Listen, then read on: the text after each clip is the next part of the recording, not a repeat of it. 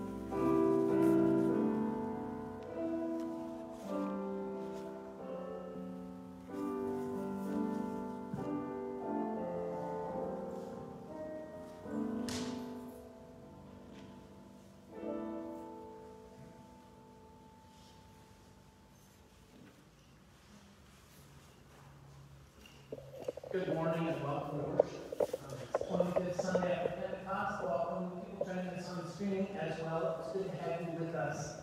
We begin with the Thanksgiving for baptism. Blessed be the Holy Trinity, one God, the fountain of living water, the rock who gave us birth, our light and our salvation. Amen. Joining to Christ in the waters of baptism, we are filled with God's mercy and forgiveness. Let us give thanks for the gift of baptism.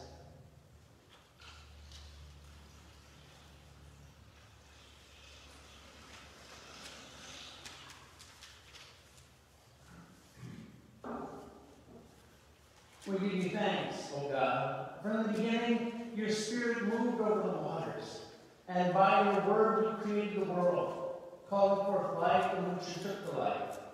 Through the waters of the flood, you delivered Noah and his family. Through the sea, you led your people Israel from slavery into freedom. At the river, your son was baptized by John and anointed with the Holy Spirit. By water and your word, you claim us as daughters and sons, making us heirs of your promise and servants of all.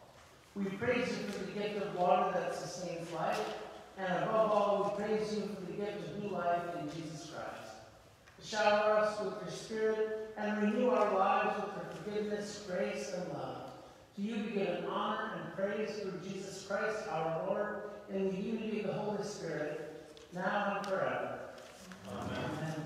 We invite you to join in singing Built on a Rock, our opening hymn.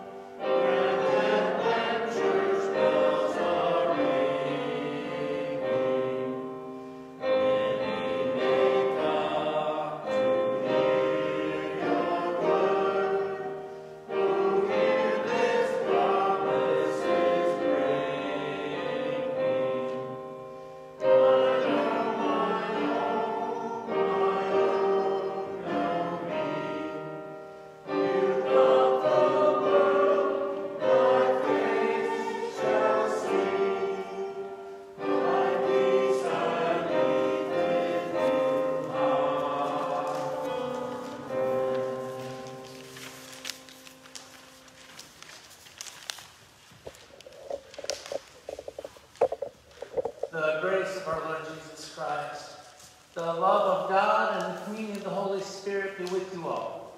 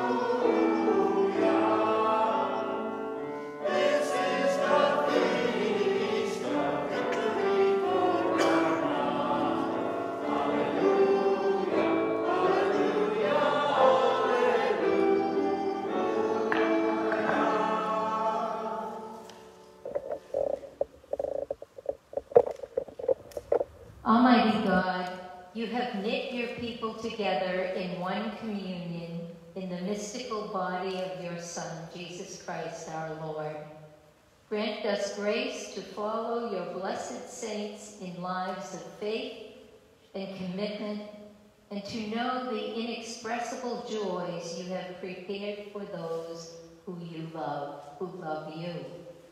Through Jesus Christ, our Savior and Lord, who lives and reigns with you in the Holy Spirit, one God, now and forever. Amen.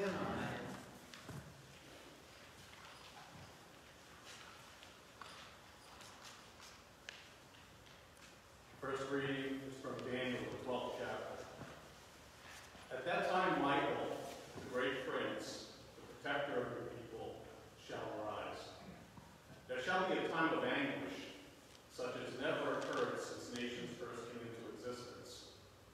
But at that time, your people shall be delivered, everyone who is found written in the book.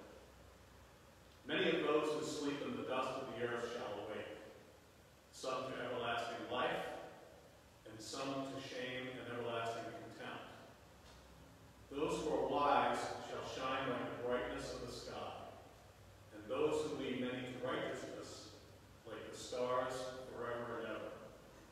Word of God, word of life. Thanks be to God.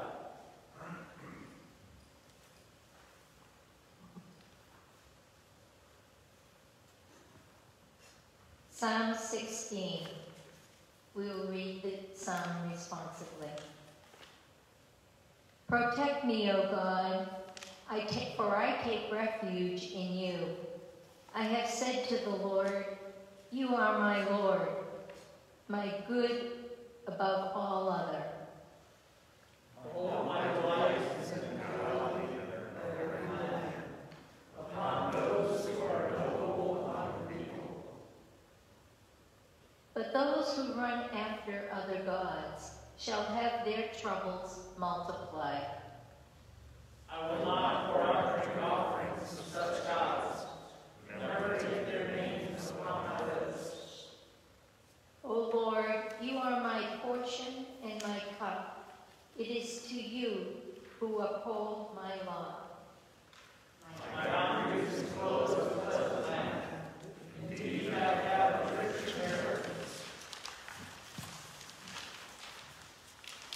I will bless the Lord who gives me counsel.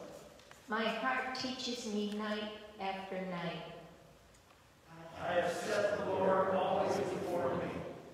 Because God is at my right hand, I shall not be shaken.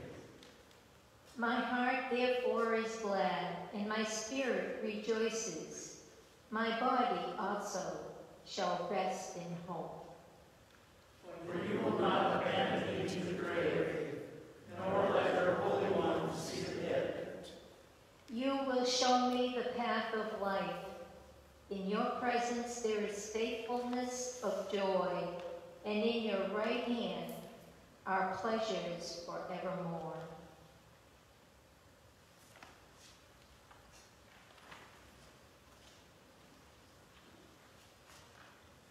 The second reading is from Acts, the 2nd chapter. Awe came upon everyone, because many wonders and signs were being done by the apostles. All who believed were together and had all things in common.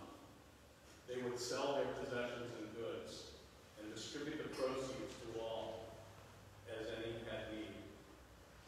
Day by day, as they spent much time together in the temple, they broke bread at home and ate their food with glad and generous hearts, praising God and having the goodwill of all the people. And day by day, the Lord added to their number those who were being saved. Word of God, word of life. Thanks be to God. Please rise for the spoken gospel acclamation. Alleluia, alleluia, alleluia. Lord, to whom shall we go? You have the words of eternal life. Alleluia, alleluia, alleluia. The Holy Gospel according to Mark, the 12th chapter. Glory to you, O Lord. Then they sent to Jesus some Pharisees and some Herodians to trap him in what he said. And they came and said to him, "Teacher, we know that you are sincere and show deference to no one, for you do not regard people with partiality, but teach the way of God in accordance with truth. Is it lawful to pay taxes to the emperor or not? Should we pay them or should we not?" But knowing their hypocrisy, he said to them, "Why are you putting me to the test? Bring me a denarius and let me see it." And they brought one. Then he said to them, "Whose head is this, and whose title?" They answered, "The emperor's." Jesus said to them, "Give to the emperor the things that are the emperor's, and to God the things that are God's." And they were utterly amazed at him. This is the gospel of the Lord. Praise to you, O Christ. You may be seated.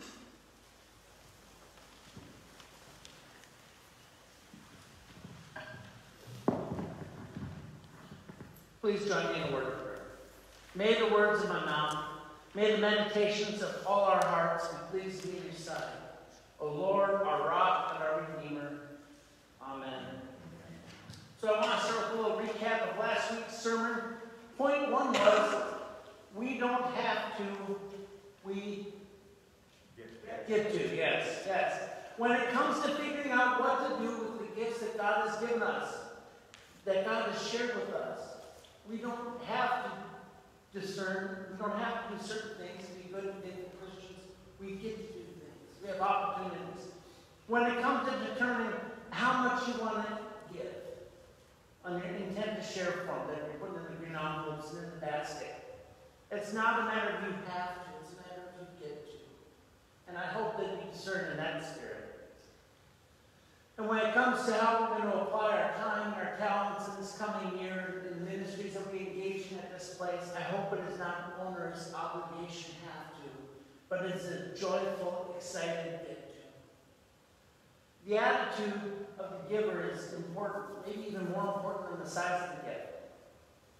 In 2 Corinthians it says this, the point is this, the one who sows sparingly will also reap sparingly, and the one who sows bountifully will also reap bountifully.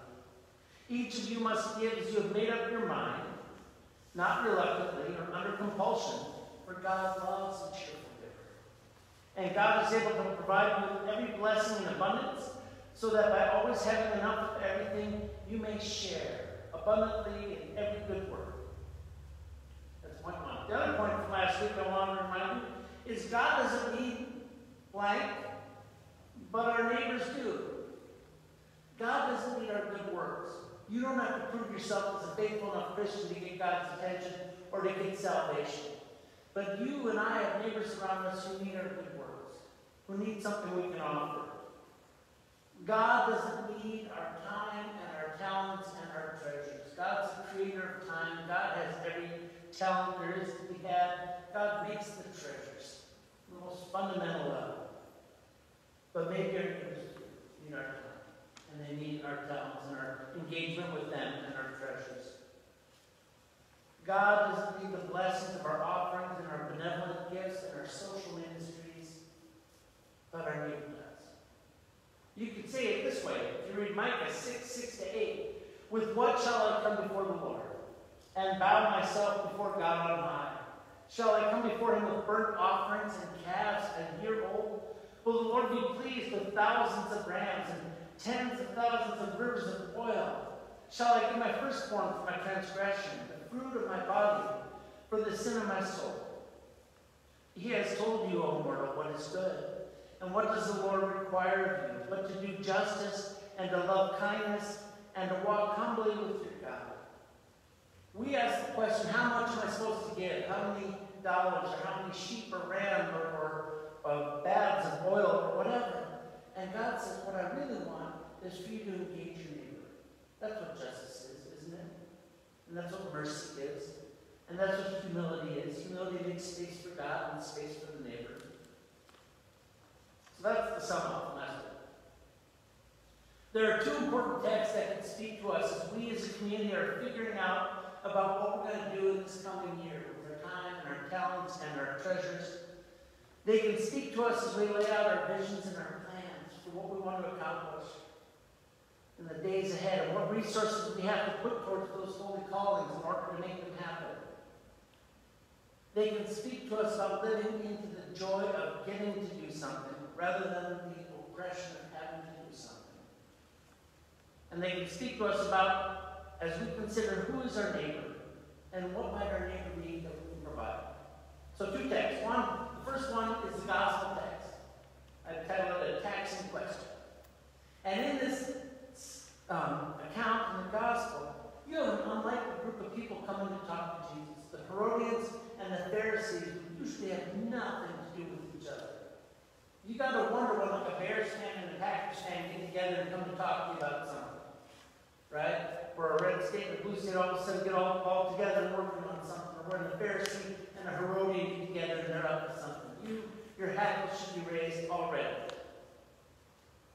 Do you think that they were really concerned? You know, Jesus is smart and he's teaching God's way, and we're just troubled at a deep level about is it morally right to give our money to the Romans or not? Maybe we should ask him for some tax advice. Let's go do that. Do you think that's where they're coming from? I don't think so. I think it's more of a trap. I think they're coming in there and saying to Jesus, hey, should we pay the Romans taxes or not? Because if he says no, you shouldn't pay the Romans taxes, the Romans are going to get mighty upset. And they have their eyes on the temple all the time. That word will get right back to them.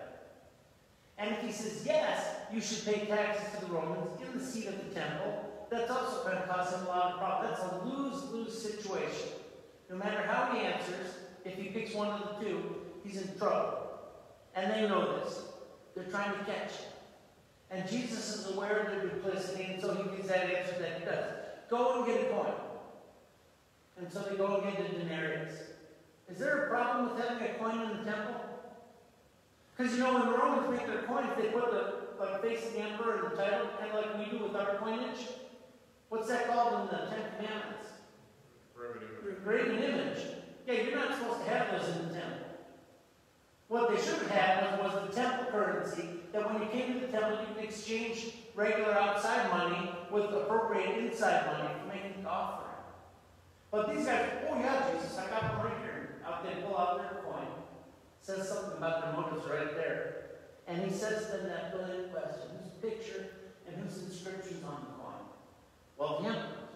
Okay, then give to the emperor's whatever is the emperor's, give to God whatever is God's. Marvelous story. It begs the question for us, well, what is God's? Right? I mean, we kind of have an idea of what the emperor is asking for from the tax form or from the collector. But what is God's? Or maybe the better question is, what isn't God's? What do we have in our lives that doesn't come from God, whether a primary source or a secondary source? Our talents, our abilities, our loved ones, our relationships, the freedoms we have, every privilege we have, every blessing we have comes from God. So if we're really supposed to give God everything that's God's, what's that look like? What is the amount we get to consider sharing with God? If we understand that everything we have is God's to begin with. You know, people want to talk about tithing a lot when you get to stewardship. And is tithing the goal? You got to get up to 10%, or is tithing the benchmark? You start with 10% and put it on top of that.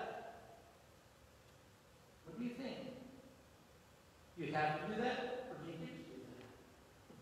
Does that help any if it's an uncomfortable amount? One of the things Rush Limbaugh said, this is about the only thing I'll quote him to say, and I got in trouble once for even mentioning his name in church, so if you're offended already, I hear you. But he used to say, this is Rush Limbaugh with talent on loan from God. He's right. Everything he had came to him from God and returned to God. And we have that too. I mean, the problem he made was it was an exclusive claim. This is Rush, and I got talent on loan from God, so you listen to me, because you don't. I think that was the implication. That wasn't so good. But he's right. Everything he had came from God.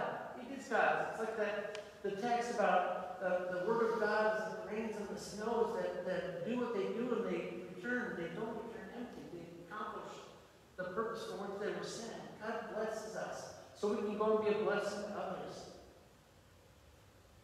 Let that scene of these people trying to trap up Jesus and Jesus' brilliant answer linger with powerful. I call it building a neighborhood. It's set in Acts 2 that we read. The Holy Spirit just came at Pentecost. It got let loose, right? And there's all these people who came to faith, and now they're just describing their daily life. And here's what the people are doing. They are getting together daily. They're worshiping. They're at the temple. They're breaking bread in their homes. And people are just intrigued by this. And their numbers are being added to it daily. This lifestyle they're living is winsome. These people live into the gift of meeting regularly. They get together. They get together daily. Well, we start doing church daily. You know, that we aren't sketching a lot, but you know. They live into the gift of getting to break bread together. I think they're talking mostly meal and not so much communion, but maybe communion too. But we get together, don't we? In dinner groups with communion, and big meals, and catching coffee during the week sometimes. We get to grow together in community. We get to do that. They get to live into the gift of sharing what they have to accomplish the needs of others. They see that no one was in need, that if anyone had need, they would take care of it between themselves. I know that sounds kind of communist or socialist or un-American or whatever, but it's pretty darn scriptural that we take what we have and we bless others with it, that we look out for people who don't have what they need. And hopefully that's reciprocal when we find ourselves in a time of need. But even if it's not, we get to take care of people. We get to bless people. We get to meet them in their needs. And these people understand that they get to live in the gift of justice and mercy and humility and happenstance. We get to do that. We get to be about justice. We don't have to. We get to. We get to be about mercy. We don't have to. We get to learn to be more humble. We don't have to. We probably should on that one. But anyway, what's so compelling is that people are looking from the outside and it's winsome and it's salutary. There's a word we don't use nearly enough, salutary. There used to be the liturgy. It's good, right, and salutary. It's good, right, and it brings healing. It brings healing to the people looking from the outside to see these people meeting daily, having fellowship and singing and praying and being community. And daily, more people are becoming part of this community. The neighborhood is growing. Don't we want that? Don't we want more people? Don't we want more community? Don't we want more fellowship? Don't we want more ability to live out to be a blessing to others? I sure do. Let's pray. Dear God, we pray you continue to be with us as we think and discern about how to offer our times and our talents and our treasures.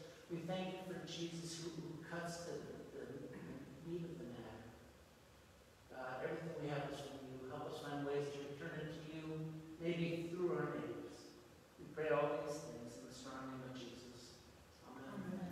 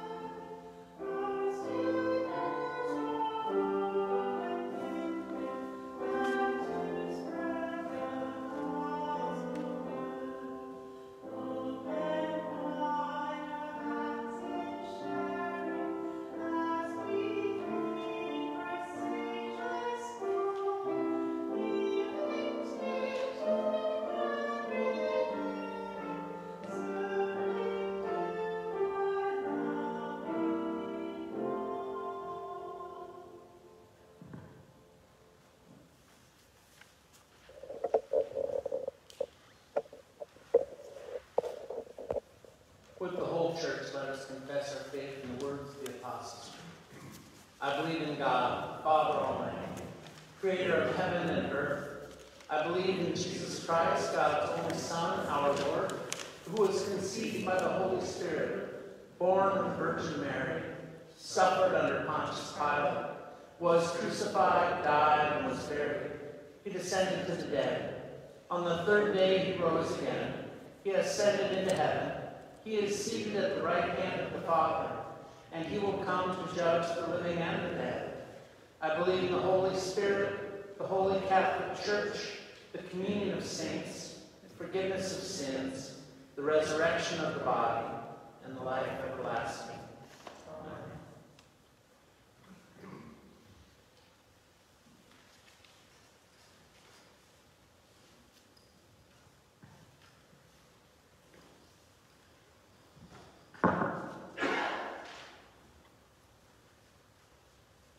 Eternal God, hold firm amid the changes in this world. Hear us now as we pray for the church, the world, and everyone in need. God, our Creator, you show us the path of life. Bless faithful people everywhere with humility as they extend compassion to those who have experienced harm in religious spaces. Cultivate healthy congregations that tell of and enact your reconciling love. Today we hold in our prayers Rita, a friend of Kim Kazmar, Arthur and Barbara Searles, Don Earhart's parents, Al DeMello, Stacy M., friend of the Dusingers, Steve Ertonimo, Harold Chudgel, Jean Fernandez, Marilyn Oslo's friend, Carly Helini, Claudette Briere. The Alabanoni family serving in Jordan and the Holy Land. Amparo and the ELCA congregations of the New Hampshire Conference. Our partners in ministry, Ash Street Shelter, ELCA World Hunger, Lutheran Disaster Response, Sleep in Heavenly Peace, Family Promises of Southern New Hampshire, and those suffering from addiction and mental disease. Lord, in your mercy, hear our prayer.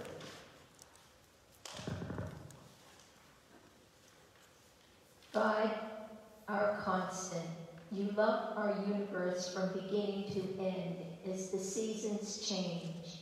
Protect animals that migrate and hibernate. Bring them safely to a sheltered place in a more abundant season. Lord, in your mercy, hear our prayer. God, our ruler, you write your law on human minds and hearts.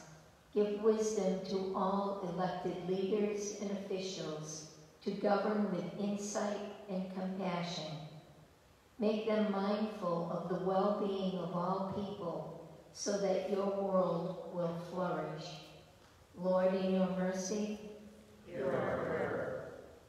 God, our stronghold, you are present amid disaster.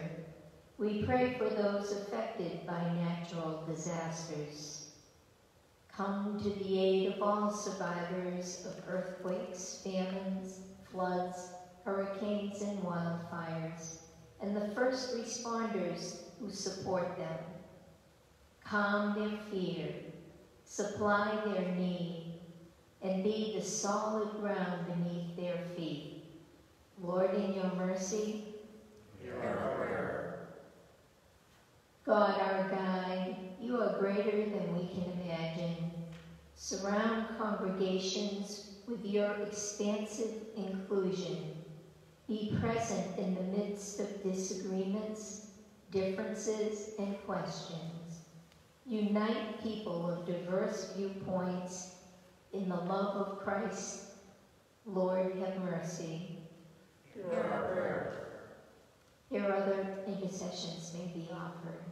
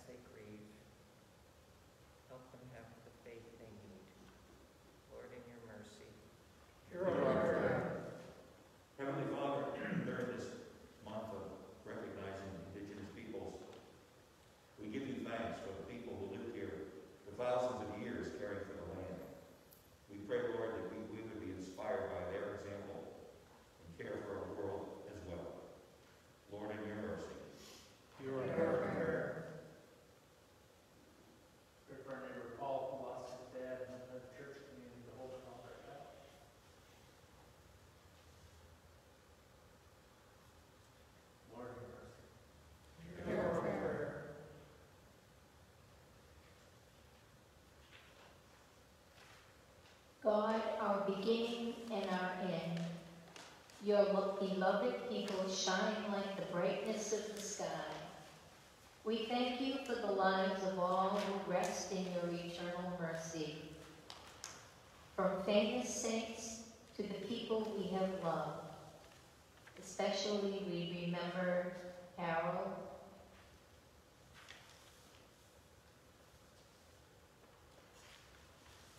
assure us of your resurrection promise. Lord, in your mercy,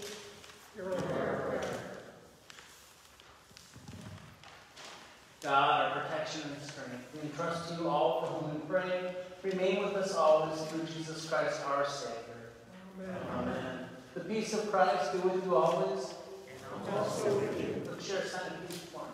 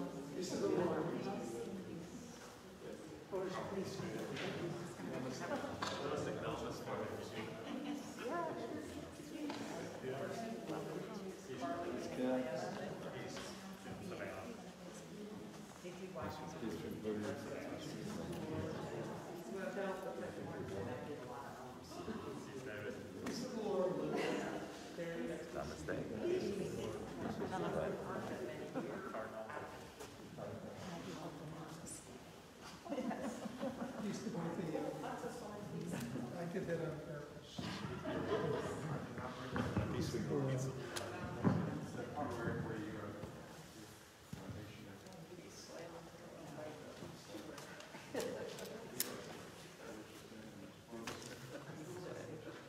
You're right.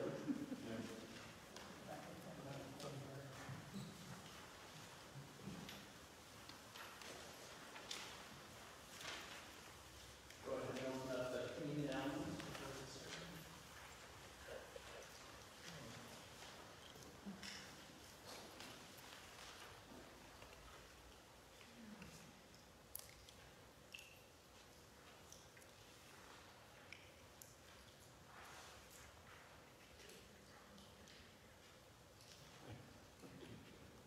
And let us pray.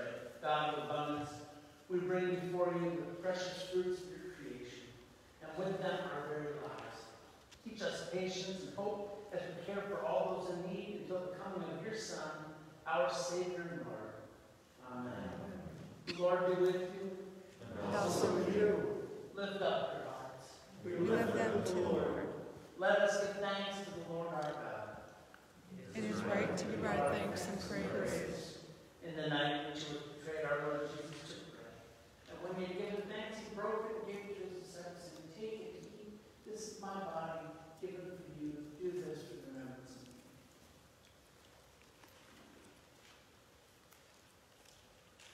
Again, after supper, he took the cup. He gave thanks and gave it for all to drink, saying, "This cup is the new covenant in my blood, given and shed for you and for all people for the forgiveness of sin. Do this for the remembrance of me."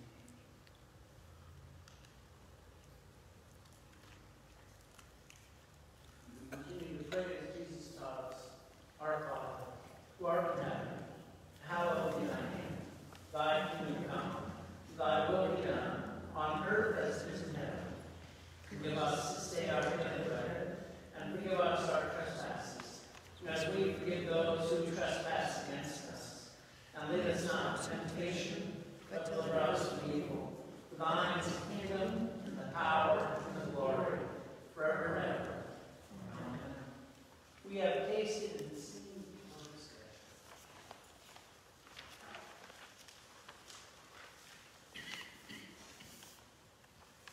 Let us pray. Gracious God, in this meal, you have drawn us to your heart and nourished us at your table with food and drink, the body and blood of Christ. Send us now forth to be your people in the world and to proclaim your truth this day and evermore, through Jesus Christ, our Savior and Lord. Amen. Time for announcements. Invite you to come down here and use the microphone. Doreen, I know you have something. Good morning. We thank so much Richard for all his leadership with getting the Messiah house ready for the Asylum Seeking family. So, an update on that. We have a quote now from a potential plumber for $1,700, and also for testing for mold, including doing lab reports for $479. So, thank you, Richard, for all your leadership. Also, we're in the process of getting licenses, copies of driver's license, and also insurance cards for people who are volunteering to drive our asylum-seeking family members somewhere, maybe to a grocery store, maybe to a doctor's appointment. And this has been encouraged us when we went through the training for this. And also, I thank those of you who are making contributions to the Asylum Seeking Project. I really thank you for your making monthly donations or also yearly donations. Now that we are working on Messiah House, some of you maybe who haven't invested in sharing your resources might like to do that. Either have money go to Messiah House renovation or else. Or the Asylum Project. Please consider that. Okay, thank you.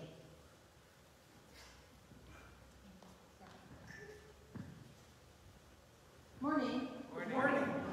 I just want to highlight this month again is our intent to share, filling out our forms to commit to what we want to accomplish for the next year and time count and treasures. And we're doing a little different this year. I think you're getting that idea. There's 2 forms, so please put them in that, and please especially put the pledge form in the envelope and seal it, and that will go to Jeff, and it's confidential, and then the other form can either go in the envelope as well, or just stuff that in the basket. And the information that we're accumulating with the time and talents form is hopefully going to be used to kind of just find like-minded people. Like, we'll accumulate the data, and everyone will have access to it. So let's say Terry signs up and says, I would love to do a game night.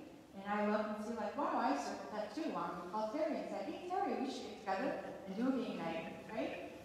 So some of the tasks will be easily accumulated, we'll accomplish those in the coming year, and some of them might be just needs that might come up, and people say, like, who's in charge of that, or who would want to do that? And now we have a source of information to go to and say, oh, these 5 people said that they would be willing to do some Reiki.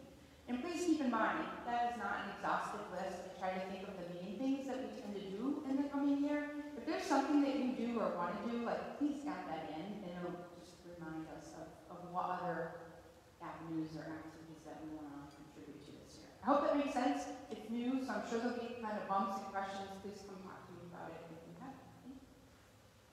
Thank you. Could you swing the camera? A couple things. You might notice that the sanctuary in the north has been repainted. If you didn't notice, you should. It looks really nice. Thank you very much to everyone who helped take everything out last week, and also people helped bring stuff in and get church ready yesterday. Obviously, we're not all the way back to full operations, but we're getting there, and that's just a drive. I want to point out to you, we're pondering, we're going to confirm this at council, but dropping the expectation for reservations. One, because we think you're responsible enough to separate yourselves, and 2, because not everyone was calling anyway, so it was almost more challenging than actually doing it. So, also, we've said as a threshold, if we get a 10% positivity rate for 14 days, the church is going to close. I think right now we're at 9.1. When we said that, we said, oh, we'll never hit 10%. I don't even know if it's really worth having that. That's so dang high. Well, we're there right now. So you need to pay attention. We'll send out emails. We'll put it on the church website, Facebook. If church does get closed, then we'll revert to streaming for that week. But just pay attention and play along, please. Stand over here.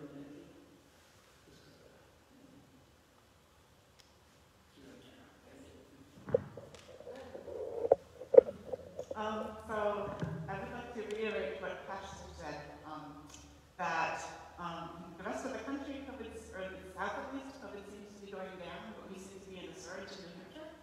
And I'm always optimistic that we're at the top and it's going to go down the next day. But please be careful in the meantime, because And I would also like to ask if people in Shine Spire can stay for a little bit after church and we can practice our Christmas music. And anyone who would like to kite chimes for Christmas, this is your chance, so you're welcome to stay. So I just need to share these pictures that Lynn got during the week. This is Harold at Taste of Messiah. Looks like he's making a black forest cake of some sort. We had a good celebration yesterday of his life, and this was a fun picture. I want to make sure we got a chance to see it. There's no real depth to it. Again, that's just Harold. It's an awesome picture. A couple more things on the screen here.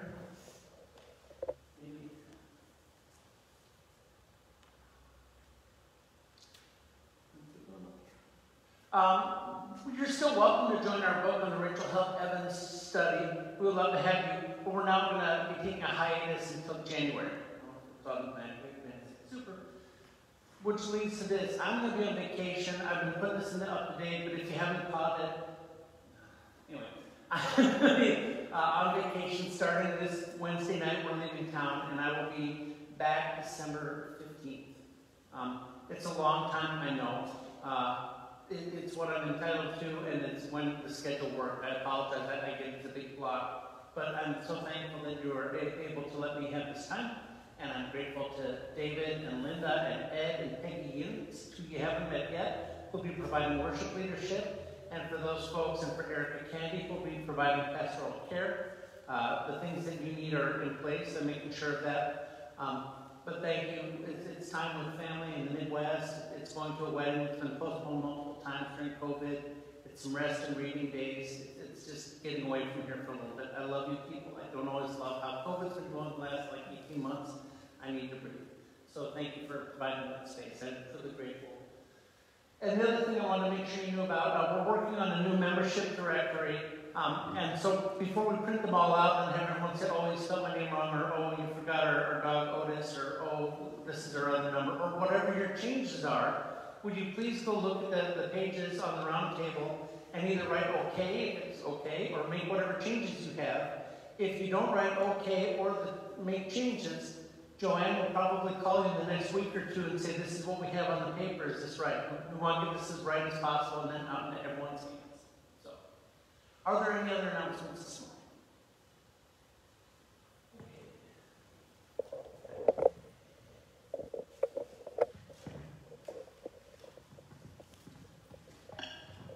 Let me give you a blessing. The God of steadfastness and encouragement grant you to live in harmony with one another in accordance with Christ Jesus. Amen. The God of hope fill you with all joy and peace in believing, so that you may abound in hope by the power of the Holy Spirit. Amen. The God of all grace bless you now and forever. Amen.